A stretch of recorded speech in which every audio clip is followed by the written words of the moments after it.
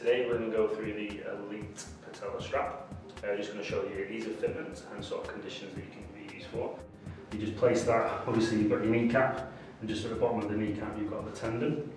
So you want to just try and sit that just so it cups under the kneecap. Really easy to put on.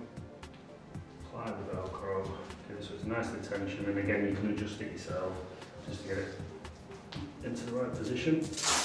Extra strap over the top to just give it that double protection and double sort of compression to the knee to just take that load off.